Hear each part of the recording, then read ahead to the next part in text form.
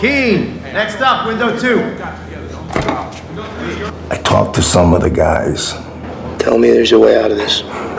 The low end of the sentencing guidelines is if you take the plea, you get 2 years. Police officer's son, correct? Sure. But what you're pleading guilty to today is the sale and trafficking of narcotics, the possession of paraphernalia associated with the same, and possession of multiple illegal firearms. So, how plead you? Guilty. But you did the smart thing today. You pled. Therefore, it is the judgment of the court the defendant be committed to the custody of the Attorney General of the United States or her authorized representative for the minimum guideline term of 120 months. 10 years? 10 fucking years? Are you kidding me?